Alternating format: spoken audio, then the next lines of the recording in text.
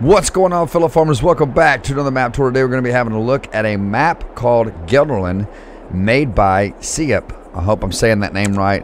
The description reads 81 fields, 4 sell points, a small BGA, custom-made license plates, custom textures, custom color grading, and 5 farms. I hope you like the map. Have fun. Big shout out to Gelderland for this map. I'm sorry, not Gelderland, Siep, who made the map called Gelderland. Let's go ahead and pop up here, guys, and have a look at the map. So it's very nice. Flat land. I like it. A lot of windmills here. That looks like it might be part of the main farm right there. Let's go ahead and drop back down. All right. And let's head over to the main part of the farm, which looks like it's right over here. Looks like it's part of the main part of the farm, maybe. Let's see. Let's go to our vehicle. All right, now let's hop out. Let's open this up. All right, now this is the main part of the farm here. There is one of our tractors there, as you guys can see. Let me change this daylight here just a little bit. Let's get it, you know, during the day here.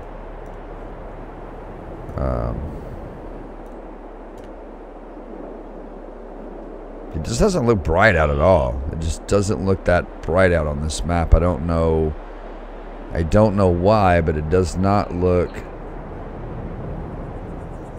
bright out. I don't know. Okay, anyway. So over here, it looks like we have an animal dealer right here. I don't think these open. Oh, yeah, they do. They actually do open. This is the cow barn right here, guys and girls. So this is not an animal dealer, my mistake. This is the cow barn. This is one of the cow barns right here. Something I haven't seen before. This is a new cow barn. I have not seen this one yet, so this must came with this map. Over here, there's another cow barn. Yep, there's another cow barn. So 2 cow barns. We got a fertilizer silo right here, ladies and gentlemen. Over here, we got a loading wagon. We got a seeder. We have a cultivator in the back. Got a claw shredder right here. A Fendt tractor. We've got a mower right here, a back mower as well as a front mower. And then we have a windrower right here. And then, let's see, on over here we got a petrol tank right here where you can fill up. This right here is going to be where you're going to buy your cattle. I don't think that opens. Okay, guys, so let's go ahead and let's jump into and see what machines that we own, which I think we just looked at everything. Yeah, we did. We saw everything. All right, let's go back into the map here, and let's see what we own by default. As you guys can see, everything's pretty square. There's just a couple fields here that's probably not square, but most of it is square, which I like.